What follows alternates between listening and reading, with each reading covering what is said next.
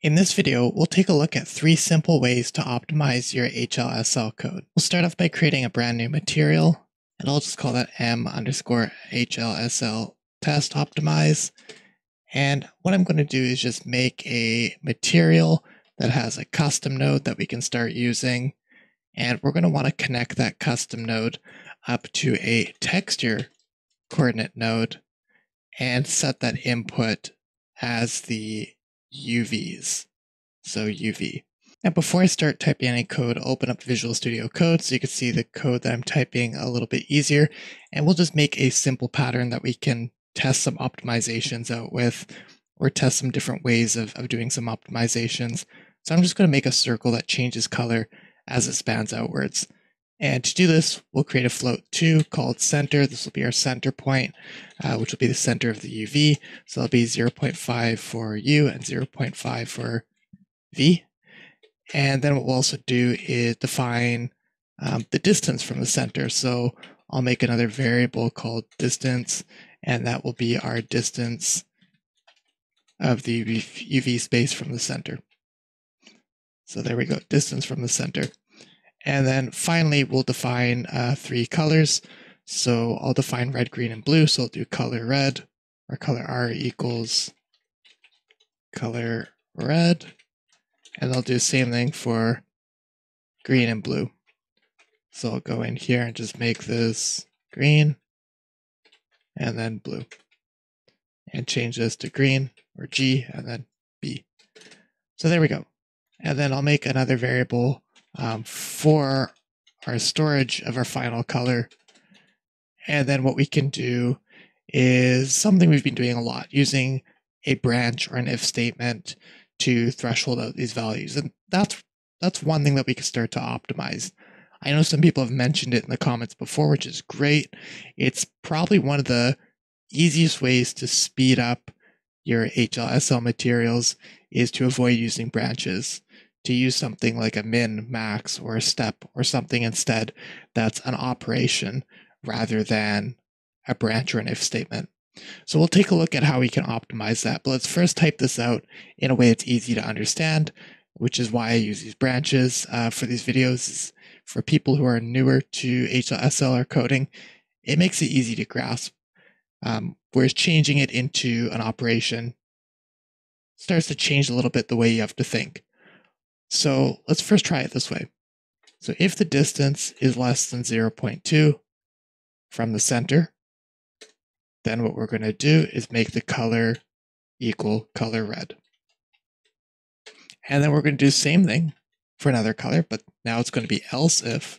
So else if the distance is smaller than 0.4, well then the color is going to be maybe color G, green.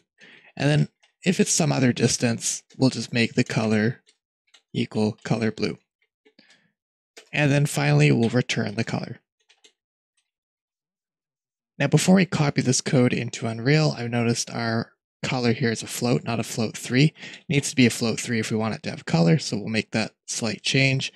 And then we're going to copy all this, go into Unreal, paste it into our custom node, and there we go. We have our circle that changes colors as it spans outwards. So pretty easy to do. So how can we optimize this? We should first understand why these if statements or branches cause the GPU to slow down or not be as optimized or as performant. And the reason is GPUs are meant to do a lot of things at once. They're meant to do a lot of operations at once. So by having these if statements or these branches, it causes a lot of those threads to wait or pause. And this hurts the performance. So it's more performant if we can do a lot of operations on everything all at once very quickly. And a way of doing that would be to turn this if statement into a step operation. So to easily turn this if or else if statement or these branches into a step operation, we really need to understand what's actually going on. So the first thing is, let's try to simplify this as much as possible. I'm just going to go in here, I'm going to return color, but I'm going to wipe out this whole if statement or this branch, and I'm just going to make the color equal 1. And that's going to be really simple. If the color equals 1, I know it's a float 3, but that will just populate all channels of it, or all those 3 spots, with just 1. So if we copy that and put that back into Unreal, it just outputs white. So what we can understand right here is every UV, or every pixel on this UV, is just outputting a red, green, blue value of 1, producing the white color that we see. So let's think of it that way. Let's kind of make this a bit more simple to understand. Let's think of our UV space as just a bunch of rows and columns of cells, which will be the pixels, and they all just have values that determine their color. So when we do something like this, everything just has all those cells, all those rows, all those columns just have a value of 1. And for simplicity, if we think of that texture as just like 16 rows and 16 columns, and we're just filling each of those rows or columns or each of those pixels with a value of 1, this is what it might look like if we were to display the actual values as numbers. So that's kind of easy to understand. So how can I threshold out from the center outwards and populate it with different colors? Well, we need to find a way of making a mask that goes around those different distances. So that's where we can start writing a step function. So a step function is really simple. And I'm just going to go back to the code here. And if we think of a step function, I'm just going to type this in, step, and it'll do something like 1 and then 2. So what does step 1 and then 2 do? So the step function is really just a comparison. It takes the first value and the second value and checks to see if the second value is greater or equal to the first value. So if we have something like color equals step 1 and then 2, 2 is greater or equal to 1, so it should return 1. So if we were to copy all this and put this into Unreal, it should still give us the color white. Now, if that second value was less than 1, like 0.9, well, then it's going to return 0. So it's really just a comparison. The step is really just a comparison operation.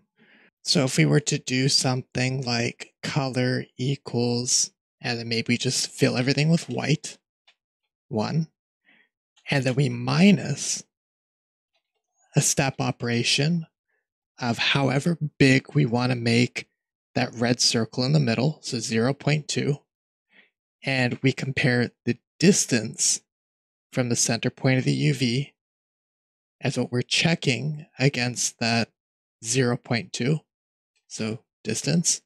So it's going to check the distance of each kind of part of the UV, and if that part of the UV is greater or equal to a 0.2 distance, then it's going to return 1. If it's less than that distance, it's going to return 0.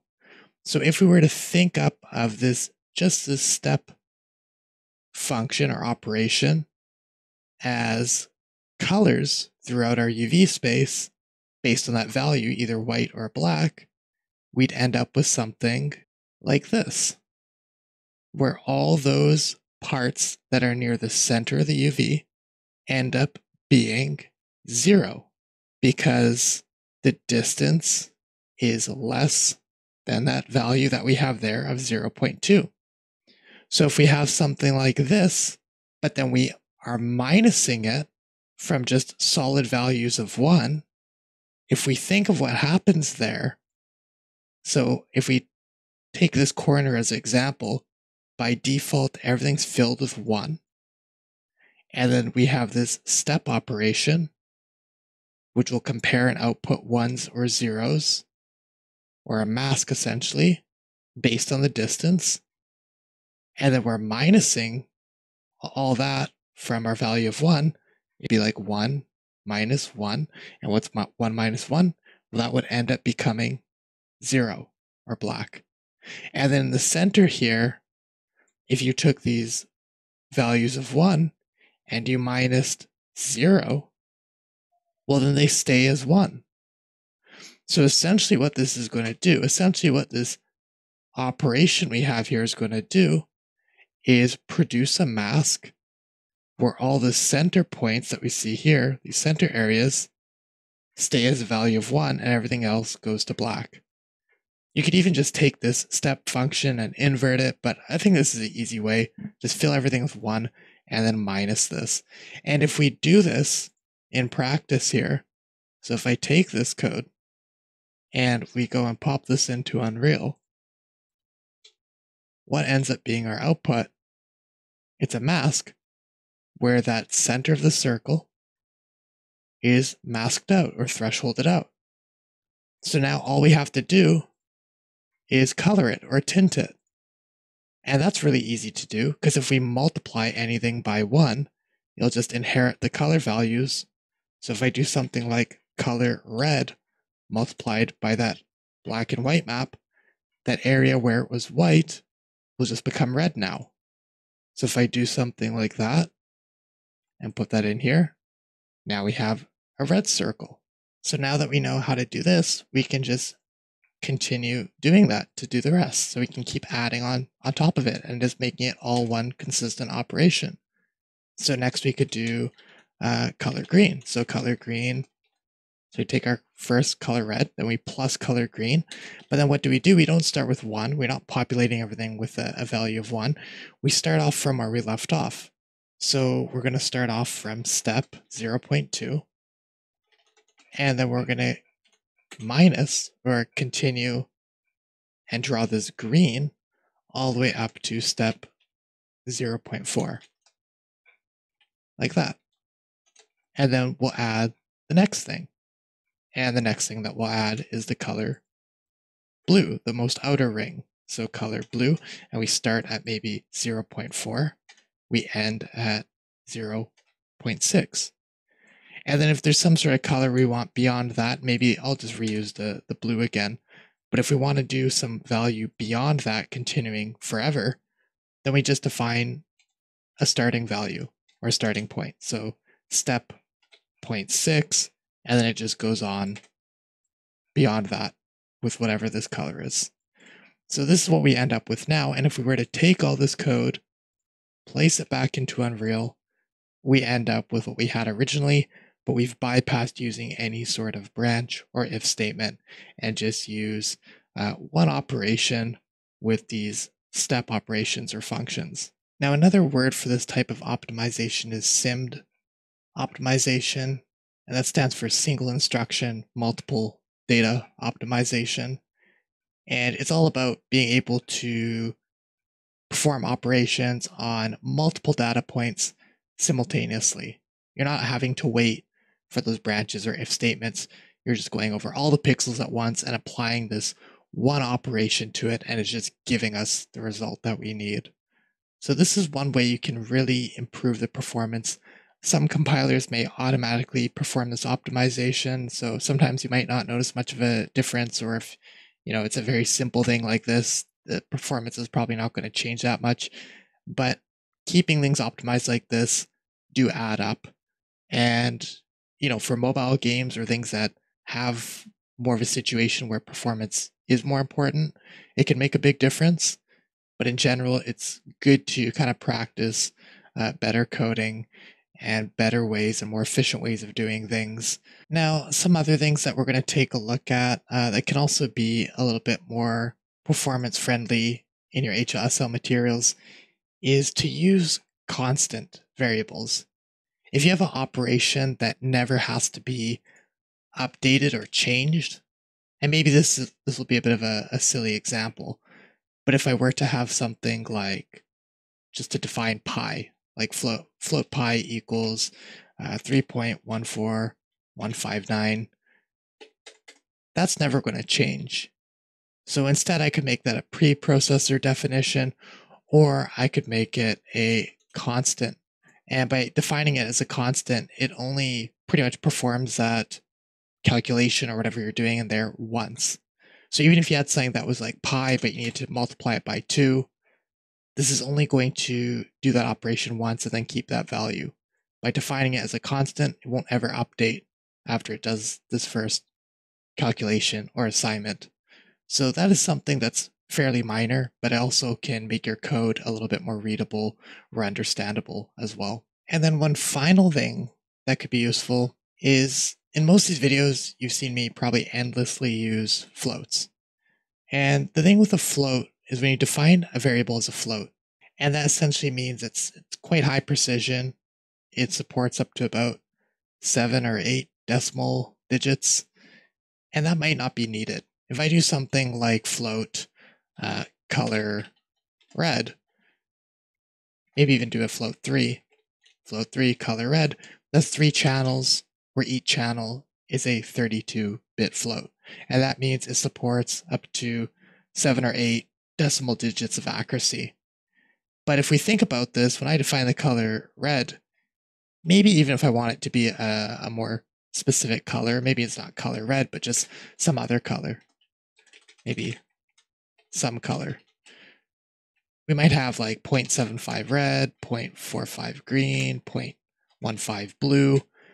We're definitely not using 7 or 8 decimal places or decimal digits of accuracy.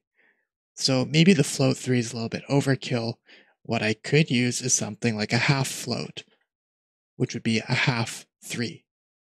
And if I do a half 3, it's the same as a float, but it's pretty much half the bit width. So it's like 16 bits, which means it only has accuracy down to about 3 or 4 decimal digits. Well, I'm really only using 2 decimal digits here, so that's probably more suitable and more within the range of what I need to do. So in this case, a half 3 is essentially more efficient than using a float 3. So that's something you also want to do, is maybe make sure that your variables are defined as types that have a range that are suitable for what you need, and you're not doing something that's more excessive. If you enjoyed this video or you learned something new, don't forget to like, subscribe, and if you're part of the Patreon, which you can find a link to down in the description below, you also get a PDF with all the steps we went over in this video in a little bit more detail.